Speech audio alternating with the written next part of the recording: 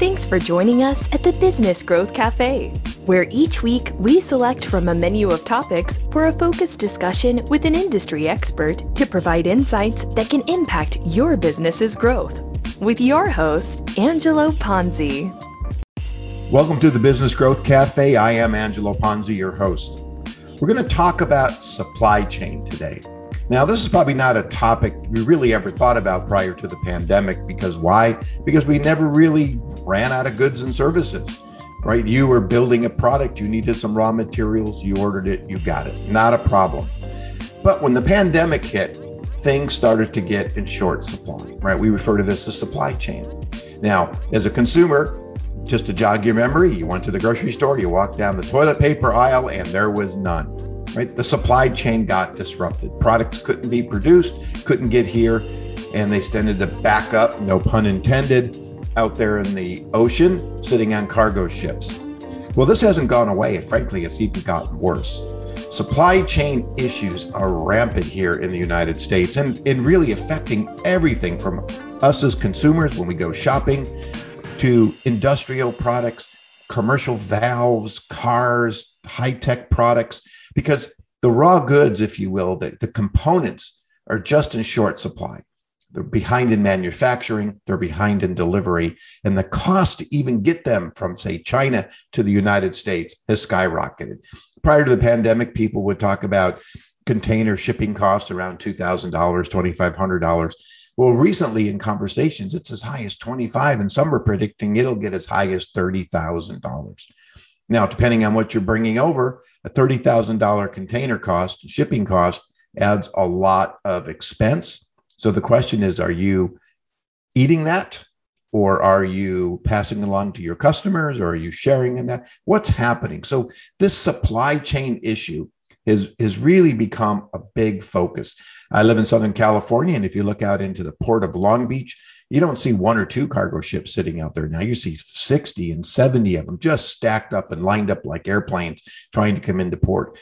And is it because we're not letting them in? No, it's we also don't have the capacity, the trucks, the people to offload these cargo ships. So everything is backing up.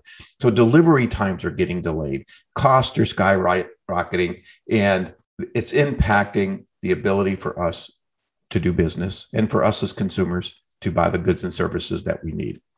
So today on the show, I have Richard Montellano. He is the founder of RAM Supply Chain, Inc. He is a supply chain consultant, an expert in everything supply chain, and we are going to learn a lot. We've got a lot of great questions that I want to dig into with Richard and really help try to solve this. But more importantly, is there an end in sight? When I think about costs that have skyrocketed, we always have the saying, what goes up must come down. But I have found a lot of times when costs go up, they never go back to where they were prior to an event. So will shipping costs go back down into that $2,000, $3,000 range, or are they going to settle much higher? That's one of my questions, and I think it's a burning question for all of you that are listening out there. If you're nearly not disrupted by supply chain, and maybe you're a services company, one of your clients most likely is. So this is going to be a really interesting show. So I want you to stay tuned, and I'll be right back with Richard. My company, the Ponzi Group, provides consulting, interim, and fractional marketing and leadership services with a focus on the strategic and analytical side of marketing. We take a holistic approach to driving business growth. Consider us your marketing architects. We use research to gather the necessary insights from your customers, prospects, the competition, and the marketplace to develop fact-based approaches to building effective and efficient growth plans. And, much like a general contractor, we partner with internal teams of carefully selected, vetted individuals and organizations to execute the strategies and plans, as well as provide oversight and management to ensure we stay on brand and plan. To learn more about our services, visit theponzigroup.com. As I mentioned, I have Richard Montellano. He is the founder of RAM Supply Chain, Inc. And we are going to be talking about everything supply chain and how it impacts you as a consumer and impacts businesses or maybe your clients. Richard, thank you for stopping by the Business Growth Cafe. Hey, thank you, Angela. Pleasure to be here. We always enjoy the Business Growth Cafe. I've learned so much over the years from you and your guests. I'm just honored to be here. So thanks for Well, having me. oh, absolutely. And you actually have been on the show before. You were kind of part of this in the middle of the pandemic. I think we were doing little snippets and conversations and challenges and the people were having. And so I appreciate you coming back. And I appreciate that you do listen. You told me that you like to listen to the shows. I think you told me a week or so ago that you listened to one of them where you're taking a lot of notes and learned a lot from the show. And so I love to hear that. Yeah, absolutely. It's been very valuable. Sometimes I put it on when I'm driving around town, just trying to get some positive information in my head. And anytime I can learn from the Business Growth Cafe, it's a good day. Well, it's good to know that my voice doesn't put you to sleep, especially when you're driving around. Yeah, officer, I was listening to this podcast and the host just put me to sleep. Well, listen, before we start, why don't you tell the audience about yourself and your business? And to kind of set this up, we are talking about supply chain today. And it is a hot topic. There is so much going on that is touching every business, every person, every Christmas toy that's coming down the pipe. I can't think of anything in the United States of America that's not being touched or impacted by what's going on in the world. So I just teed it up. Why don't you tell us about yourself? Well, great. Thanks for that, Angelo. And it's very interesting how quickly time changes things. Before the pandemic, when I told people I was a supply chain consultant, they kind of gave me a deer in the headlights look, like, what are you talking about? I don't get it. I don't understand. And ever since the pandemic, the first thing we ran out of was toilet paper. And believe it or not, toilet paper kind of put supply chain on the map. Ever since, we've been running out of every other commodity. It was paper towels, lumber, electronics, aluminum, steel. Everything has been in short supply ever since the pandemic. And it's been an extremely challenging time, no matter who the company is, whether you're a mom and pop or whether you're a high-tech company like Apple or Tesla. Everybody is struggling in the supply chain to get materials and to get logistics to transport those materials. So it's an extremely fast-paced, dynamic environment right now. And companies that perform well, and one of the things I learned from you through your podcast is you got to be on top of it. You got to be active, and you got to be proactive in your business. Those are companies that are waiting to happen are losing performance, losing market share, and lagging others that are moving ahead to being proactive, talking to their suppliers, talking to their transportation partners, and getting ahead of it. So that's the exciting part about it. I know it's extremely difficult, but for me as a supply chain consultant, it's exciting times because people are finally understanding the value that supply chain brings to the table. They got so used to just things appearing on the shelf and never had to give it a thought until we ran out of toilet paper. Yeah, there you go. Yeah, you know what? And I remember those days running down the aisles and panicking and searching the internet to figure out where I could buy it from. So as a consultant then in working with your clients, like me, what's the role that you take on? How do you work specifically with them? Good question. I first of all, I tend to, my mindset is I want to partner with these clients. I don't want them to assume 100% of the risk. I want to go in and bring my expertise, my experience to the table with them. So what I do is my approach is to really understand all of the business needs. What is their history and where are they going? And I do that like a lot like yourself in that we pull a lot of the data analytics to really understand what's going on deep within the business. So when I'm able to look 3, 4, sometimes 5 levels deep inside the supply chain, I can really help provide guidance. And that's really what I think of myself as a guide in the supply chain. One of the things I tell my clients and people who ask for my opinion is going into the supply chain, we were at a huge supply chain talent shortage. And ever since that pandemic started, the talent shortage is just absolutely massive. Small to middle market companies have never had the opportunity to train or invest in supply chain training. And now they're thrown into a marketplace with less talent, less capacity into the most difficult supply chain talent in 100 years. So it's a very difficult spot for them to be. And I like to bring my expertise and my passion for the supply chain to help those companies. And I focus on manufacturing and distribution companies to help them get better, stronger, and more responsive to their customers. Okay. When we think supply chain or supply shortages, and we'll talk about some of the ramifications, I mean, China pops up. It is the first country that pops into my head. But is this shortage and these issues coming from most of the countries that we might import from, or people might get their raw goods or finished goods or raw goods in order to manufacture? I mean, is it China? They the big behemoth, or is it Thailand and Vietnam, or is every country having problems? Every company, and one of the things that people are beginning to learn and understand is that the supply chain is a global community, and there are a lot of shared resources across the globe. And for decades, the mindset has been to lean out all of these operations across the board in every industry. Therefore, people took on the philosophy we needed to have things just in time. Mm-hmm. Well, that doesn't work these days. That just in time assumed continuous flow or no disruption in that supply chain. That doesn't happen today.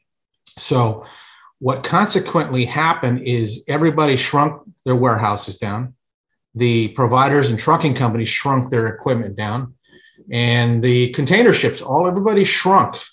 So whenever there's a hiccup, it doesn't take much for that ripple effect to ripple across multiple industries and sectors.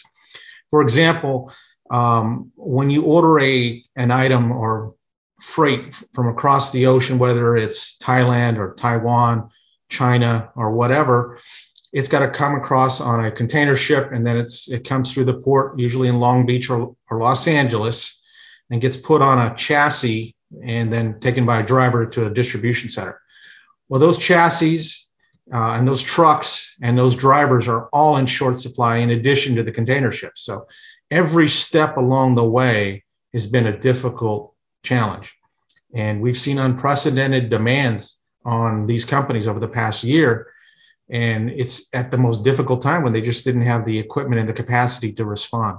Mm-hmm. Consequently, we have, like you and I can see off the coast here in California, 60, 70 ships now sitting off the coast. I heard this just this week. That's the equivalent of almost 500,000 20-foot equivalent containers. And that's just incredible amount of volume trying to come through here. Prior to the pandemic, it was common to only have one or two ships sitting out there. Now we're looking at, it's been 60, 70 ships and continuing to grow. So if we look at the both ends of the supply chain here in the U.S. and internationally, so my assumption then is these ships are backing up, to reiterate what you just said, is because the infrastructure here in the United States can't carry them forward, right? We don't have the trucks, we don't have the people, we don't have the warehousing, and to get that kind of volume. But since there's 60 or 70 ships sitting out there, is there still a problem at the origin as far as getting stuff manufactured and produced, right? So it's not all just sitting here because we have a shortage here in the United States, but there's issues at the center as far as where we get our raw goods or whether things are manufactured for us. Absolutely. Remember, the underlying factor amongst all of this, or the common denominator, so to speak, is COVID itself. Mm-hmm. And that hasn't been eradicated yet. So countries are still dealing with that. It's not uncommon for China or other countries throughout Asia to shut down for days or weeks at a time. In addition to that, there's other issues, raw material shortages in those countries, as well as we've seen recently in China, for example, power being a problem, energy. They were shutting down factories for days at a time. So all of these factors are really difficult to manage, and it really complicates every step along the way. But what it really highlights is that we're all connected and we're all sharing the same resource. We're all dependent on each other. And any hiccup, whether it's on the other side of the world or in a container ship or on a local dock, it's all connected. Okay. And this is, and that's an interesting part, right? It's so everything is so integrated these days that one little hiccup is like, dropping the rock in the pond, right? And you're seeing the ripples effect. I mean, that's really, really what we're getting right now. In looking at your business, what's the forecast? I mean, is there an end in sight? Do we see this changing as far as the ability to, beef up supply and to smooth this out? I mean, what is this? It's not going to happen tomorrow. It's not going to happen the next day. But, a lot of the readings and things I see on the news is not going to happen at Christmas time. And if you're lucky enough to get that toy that you're after, it's probably at 10 times the cost of what you might have paid 6 months ago. So what's that kind of short-term, mid-term, long-term impact of this do you see in the marketplace? Well, there's no doubt this is going to be a difficult close to 2021. Most people had thought as recently as a month ago that by second quarter 2022, we might see some relief. And that's largely due to China having their annual shutdown, which happens around February timeframe, where the whole country shuts down for about 3 weeks to give the supply chain some relief. But even now, a lot of people are considering that's not going to provide the relief it once did. There's too much of a backlog everywhere. I'm hearing this could go well into 2022, even the end of 2022. We've already heard, for example, the semiconductors that supply out of the auto industry, that's backed up through the end of next year. I talked to a CEO of a small company that buys chips, and before the pandemic, his lead times were about 8 to 10 weeks. When I talked to him about 6 weeks ago, those lead times are now out 52 weeks plus. Wow. So it's just going to continue. And I wish there was an end in sight. I don't see the leading indicators telling me that this is going to stop until we solve COVID worldwide. There's potential to be dealing with this for a long time. So one of my clients is in the HVAC, big commercial building and construction, and they're a manufacturer rep firm. And what they were saying that it's not only product availability, but it's supply. So their manufacturers that they deal with are telling them instead of getting the product, let's say in 3 weeks, now it's 6 weeks or it's 7 weeks, which means they now have to tell their customers it's 7, 8, or 9 weeks. And I would imagine that the manufacturers hearing from their suppliers, everything's getting delayed, right? So it's that ripple effect.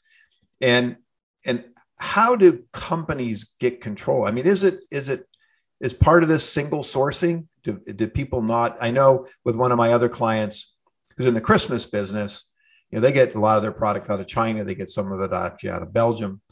But one of the things that we saw last year was, maybe they need to look at other sourcing places because this, depending on how this goes. So do you get involved in a lot of helping companies diversify where they're getting their goods from? Yeah, as a matter of fact, single sourcing can be a challenge, especially if that single source is on the other side of the world. One of the things I'm very bullish about is that I think we're going to start seeing more reshoring here to North America. I think I've seen the beginnings of it. In fact, I talked to a client just a couple of weeks ago about moving some of their supply chain out of Far Eastern countries and bringing it back to the U.S. because the shipping costs have skyrocketed over the past 18 months. Those cost advantages that they thought they were getting have begun to evaporate. In addition to that, where they thought they could get a product in just 2, 3, 4 months are now stretching out well over 6 months and beyond. So you're adding additional risk plus additional cost to the equation when you might be able to get a much smaller order, much more responsive order if you can source that in North America.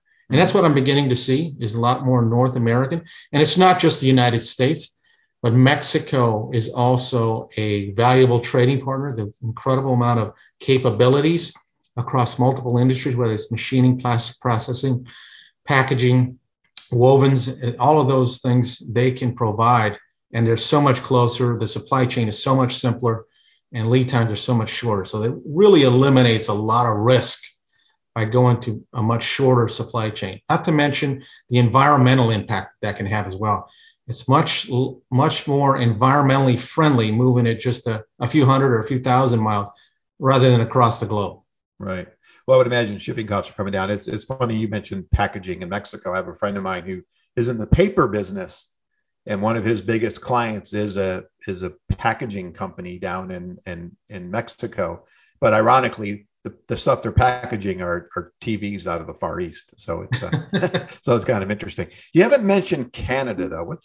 What role is Canada versus Mexico playing here on it impacting the U.S.? Well, they do provide some specialized goods and services. The advantages to going to Mexico are a little bit cheaper cost of labor, where you don't get quite the advantage from Canada. But they do have specialized products like some of the lumber industry that comes out of there. But across the board, if you're looking for labor savings, it's probably more advantageous to go to Mexico to do that.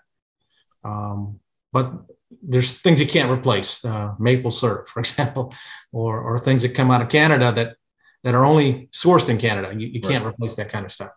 But from a labor perspective, typically companies are going to be chasing that into Mexico. Okay.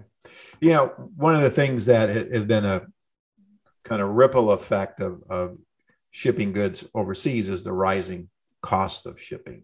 I mean, people used to say, hey, for container cost was $2,000. I heard a couple of weeks ago it was now $25,000, and somebody else was predicting $30,000 by the time we get to mid-year next year. So that cost doesn't necessarily get passed on to your customers, right? So some companies are eating it, some are not. But that's kind of my first part of this. What do you see in that trend? But the other part is, we say what goes up must come down. So I want your insights on the fact that these prices have now skyrocketed, but will they really return to pre-pandemic price points when this is all over, or will they settle higher? Instead of being 2,000, they'll settle back, but now they're 5,000 or 6,000 or 7,000, which again rises cost of goods that we all as consumers end up incurring. What's your thoughts on all of that? Good question. And my perspective is that it will not come back to what it was pre-pandemic. I think the demands will begin to normalize as we get into next year, second half of next year, which will help stabilize it a little bit. However, when you look at what companies have had to deal with, there's been skyrocketing fuel costs and labor costs. Once you give higher wages and higher salaries to employees, it's hard to lower your cost after that. And that, I know we've heard a lot of people from the Fed talking about transitory inflation, but once you give higher wages to your employees, you can't take that back. And there's been incredible competition for employees across the board in every industry right now. Employees are jumping ship left and right. And I've talked to many manufacturers that may hire a group of 10 people to come work the production floor, and 9 of them are gone within 2 weeks. Mm-hmm. So it's a really high turnover, and they're going and jumping ship for the most amount of money they can get. So when demand slows down, it will come down, but I don't think it's going to ever come back to pre-pandemic levels. If we look at another industry, for example, airlines. Remember many, many years ago, you didn't have to pay for loading your luggage. Right. But once they got used to charging those fees, they never gave it back, right? Well, some of them have, right? Because it's a strategic advantage. You're not charged for the first bag, but for someone who's traveled, and one of mine or my wife's bag was over.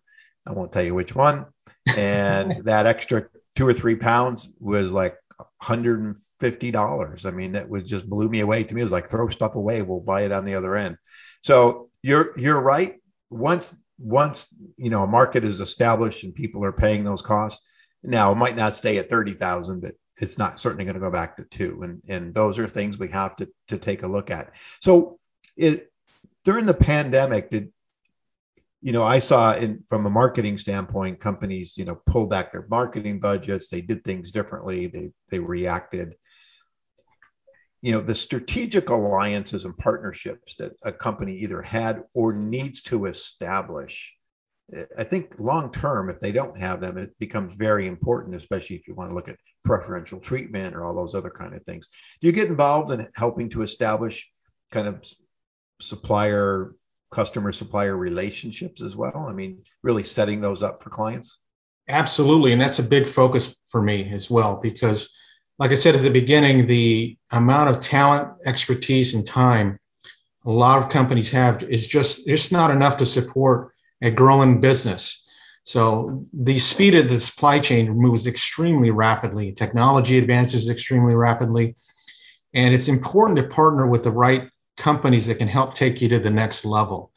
I've done a couple projects this year working with companies who had little to no investment into their supply chain. So it's no wonder they're spending millions of dollars and not getting the best value out of it. Mm-hmm. When we came in and said, hey, look, let's stop. Let's look at the process. Let's look at the way you're doing things. And I pulled all the data and said, hey, there's a better way to do this. Let's go out and set up a partnership with the right 3PLs, which just who specialize just in this. And let's set up contracts and a relationship, a partnership that benefits everybody.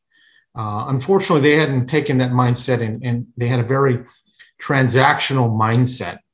And everything was let's figure out the problem today and let's not worry about what's going to happen next month, next year, right? So companies tend, especially middle market companies, tend to evolve over time, just trying to solve one problem. For example, a marketing guy may open up a new market in, say, Washington, and a sales guy says, we got to get 10 loads to this customer next week. Well, that's great. But once they get into that solution, they forget it. And they never go back and retest the marketplace, never go back and set up those partnerships. But that is critical to success in supply chain. It's one of the things I talk about as a key value driver is being able to develop competitive advantages. We all think of Amazon as one of the pillars of the supply chain. They've done incredible things when it comes to supply chain innovation, and the whole Prime really changed the industry. In fact, everybody calls it the Amazon effect. Everybody wants free shipping, and they want to hear next day or the day after, right? Yeah. And that's not really feasible for most companies, but they got to do a better job than they do normally. And if they don't have the data, for example, and it's important when you have that data platform to be able to share that information, not only internally, but with your partners who can help be your eyes and ears out in the industry and can have your back when things are changing rapidly. And for example, if there's a capacity crunch and say, hey, you know what, we've got this other customer who's going to eat up 30% more of our capacity than we had anticipated. We need to get your understanding where you're going to be in that same time frame. Otherwise, we may not be able to support you. It's those kind of conversations that really separate you from the competition and provide you accelerated supply chain performance. So that's the stuff I really love and enjoy doing with my customers, helping them understand the value of that. Because it can really separate you. Yeah. Well, you mentioned data, and data is near and dear to me. That's one of the core things we use here in our marketing group is data. But on the supply chain side, how are you mining? How is a client mining, and where are they getting this analytics? Is it a particular software? Is it their CRM? Where are they getting this, and how do they best use it and understand it? Because a lot of times I find even market research, at the end of the day, a lot of people don't understand what the data is telling them. So yeah. How do you work with them on data mining, data management, data utilization? Good question. And most of them aren't set up to really handle it. A lot of times I ask for data and it's just really not even available. So we have to create it from scratch. Where we often start is the ERP system. And there is some limited data there, but it's often not robust enough. So what happens in a lot of cases is we'll go back to their suppliers and ask the suppliers, because oftentimes the suppliers have much more analytics than the actual client themselves. And I know this to be true specifically in the logistics markets. They can give me a ton of information from the pickup points to the destination, to the rates, to breaking down the rates, including accessorial charges, fuel charges, any other types of charges that they put on there, the weight, pallets, number of pallets, dates. all these areas that are really critical to understanding the needs of the company. And most companies don't understand that. They don't know where to get it. But your providers have that information in a lot of cases. We just take that and put that into some kind of a data analytics platform. I oftentimes use Power BI to do that. A lot of companies will use Excel, which is okay, not quite as robust. I've had companies in the past use Alteryx, which is a fantastic platform as well, or Tableau to create the visual graphics. But it really tells a critical story of your supply chain from start to finish. And we actually, in a lot of cases, pull data that's 12 months. We want to look at the whole year so we understand the seasonality in a company, to really understand deeply what's going on from start to finish at that company. Well, that makes a lot of sense. I have a client who's seasonal, and they have to be, they're not ordering product all year long, but they're selling all year long, and they have to, have that data to management and know when to order and how long it's going to take to make, and how long it's going to take to ship, and how much long it's going to take to assemble, right? So without that data, they'd be flying blind. Yeah. And they may, and of course they're dealing with everything we're talking about today, right? So they place an order, now they got to place their orders earlier in order to get it on time, and all this kind of stuff that's going on. So data management and supply chain, as in the other aspects of a business, is just extremely important. And so that this is, an advantage and a tool that companies can utilize really to help them forecast and see and do all the things that you've been talking about. Yeah, and one of the things that I wanted to mention is it's also very visual. And sometimes it's hard to understand numbers, but when you can put some of the visual graphics, like for example, I was recently working on a client that had national distribution through Costco and Walmart. And when we plotted out all of the deliveries across the United States, it became pretty evident as to where their distribution centers should be located. They currently had them on the East Coast and the West Coast, but when you see it on a map and you say, hey, what if our biggest customers are in these areas and they're going here, it might make a little more sense to put our distribution centers a little closer to our clients, our biggest clients. That makes a heck of a lot more sense. And that comes from being able to create the data, create a visual graph that people can look at and say, wow, that doesn't make sense having our DC way on the other side of the country. Yeah. Well, and that's being strategic. That's me, right? I want to be strategic in what we do. And that's a great example. I had a client who wanted to expand out of Southern California, expand across the country. And to your point, where were the customers? Where were the prospects? They were in the Midwest, they were on the East Coast, looking at where those opportunities were. And then they had to look at, do we ship product from California to Texas or to Chicago or to Florida? Or should we put a distribution center someplace else? So, I mean, they all intertwine. And I think the point I'm trying to make here is it isn't marketing, it isn't sales, it isn't distribution and supply chain and manufacturing. We're not all in different silos, right? We're all the same pieces of the same puzzle. And without each one, the puzzle doesn't create and tell the story or the picture. And you use this phrase already, and that's tell the story. The data tells the story. You have to be able to understand how to read the story and understand the story that's being told.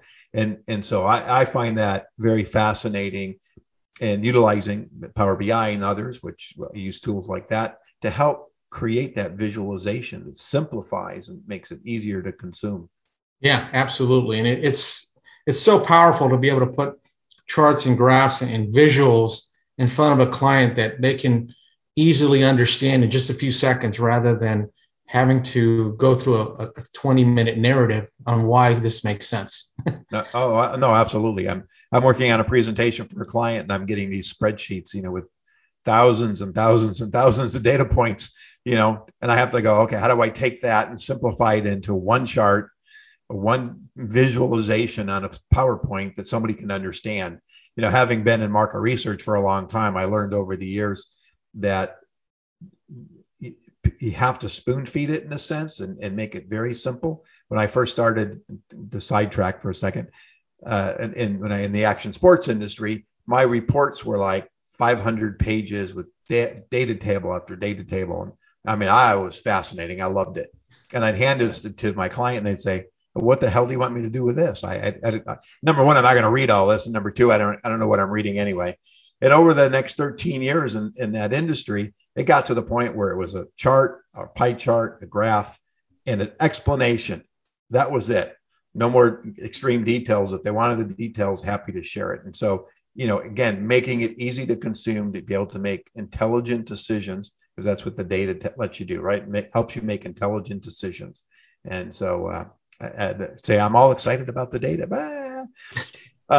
You made a comment which I didn't understand, and I want you to explain it. So you're talking about branding in the supply chain, and what does that mean? Yeah, very good question. And companies really live and die by their branding. It really separates them in the marketplace. And it's important for your supply chain to live and breathe that same branding so you can live up to it. Your brand is only as good as your supply chain can take it. If you have the greatest brand in the world, but you can't deliver, it's not going to make a hill of beans to anybody.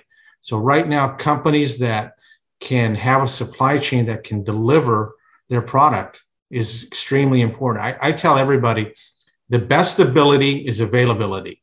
So if you have to be able to deliver, and you can really outperform in the marketplace by just having a supply chain that can perform at a high level and deliver. I've worked with clients that support some of these big box retailers like Walmart, Costco, CVS, Rite Aid, and they have very demanding performance metrics. In fact, Walmart demands 98% on time in full. And that's not an easy target to hit these days for companies. But if you can do it, and you can do it consistently, that's going to support your brand. That is going to help build credibility. Nothing erodes credibility more than lack of availability. So that's one of the things that I think is critical. In addition to that, you also have to live that branding into your supply chain. For example, a lot of these companies that have a much more transactional mindset don't understand that is portrayed out into their marketplace that they're buying goods and services to as well.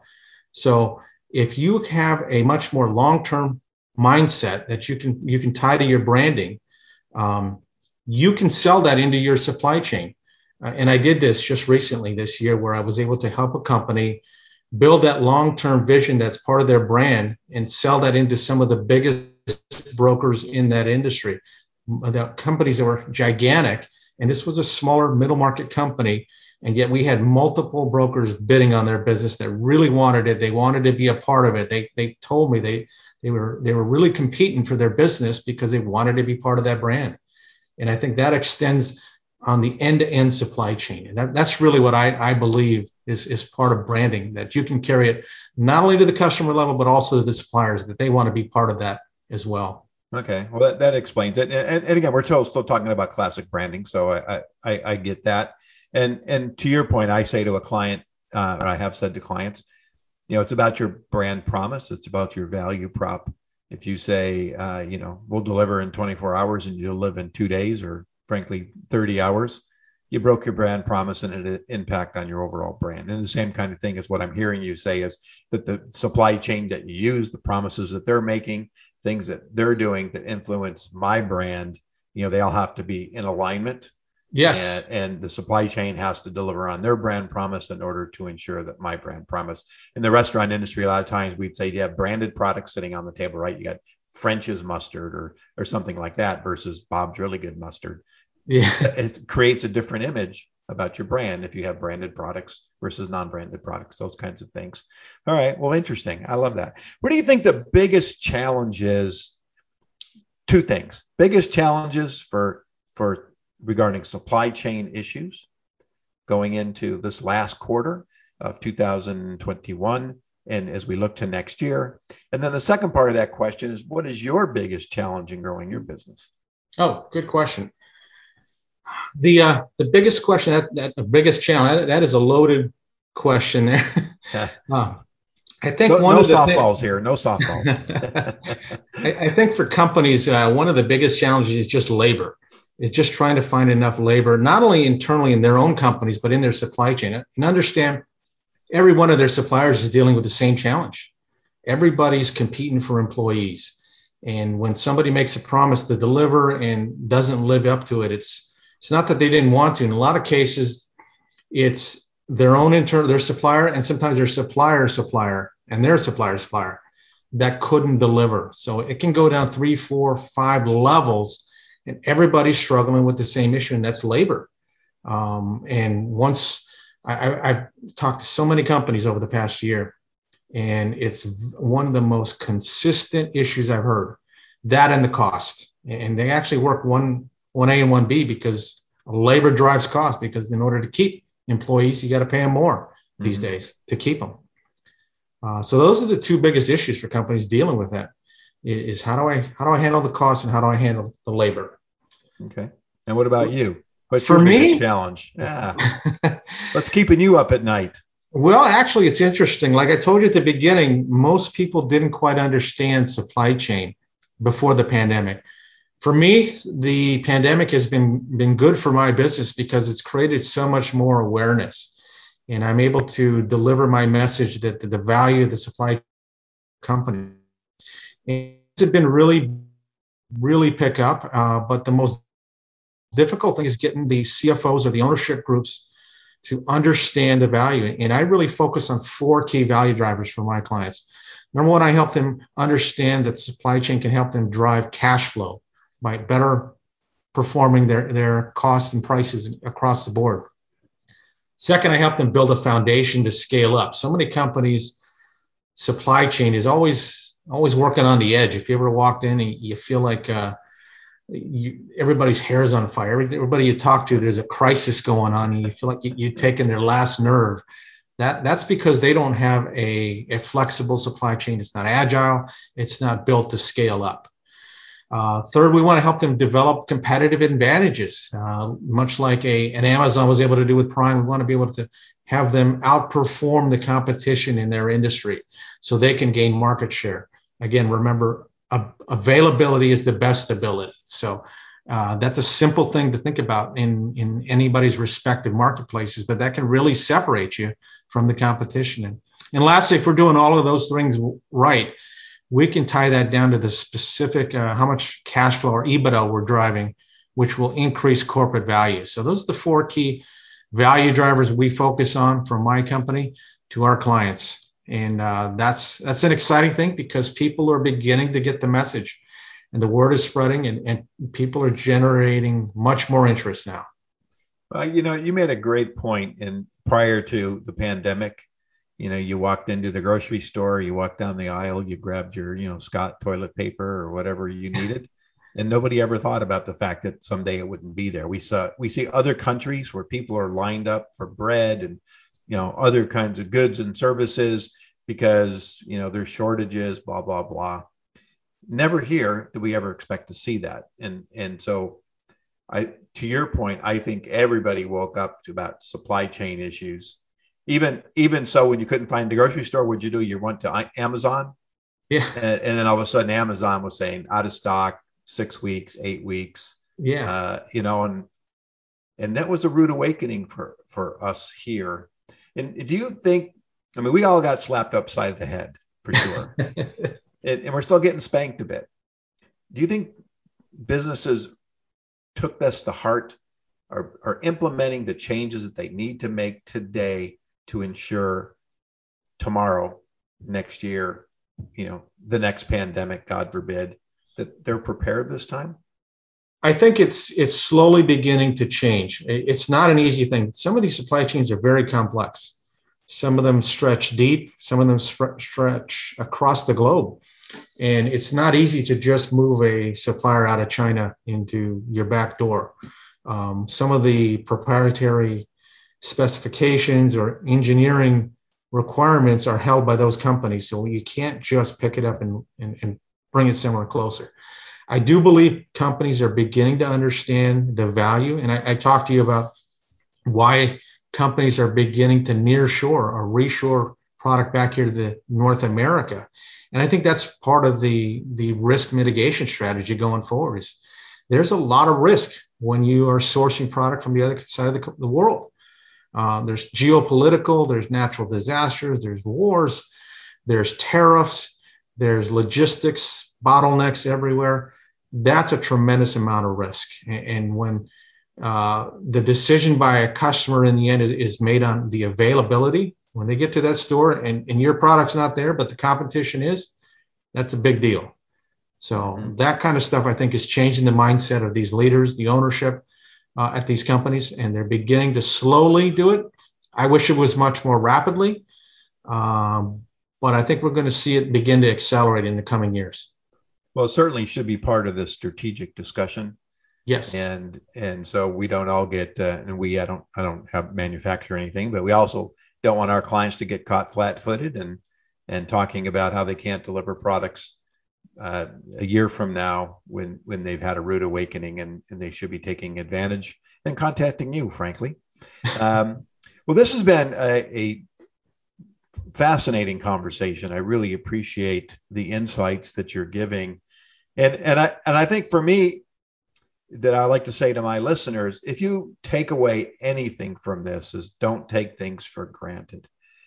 Just like your strategic planning from a sales and marketing standpoint, you have to put your supply chain in order. You have to plan, you have to prepare, you have to have your strategic relationships, you have to look at your sourcing, you have to do a lot of what if scenarios. Just simply, what if this happened again? What if China shut down? What if shipping, we got 200 ships off the coast of Long Beach as opposed to the 67 that what if we need to play those scenarios and be prepared to figure out what your steps are should that happen. Yeah absolutely. There's tremendous amount of planning that goes into that, but yeah, I agree with you 100%.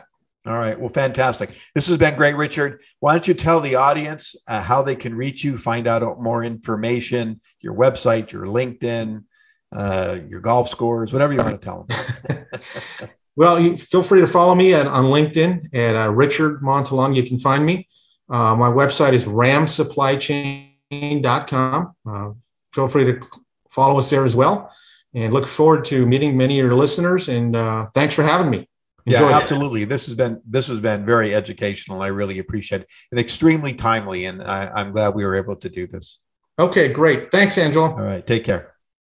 Richard, I want to thank you again for joining me here at the Business Growth Cafe.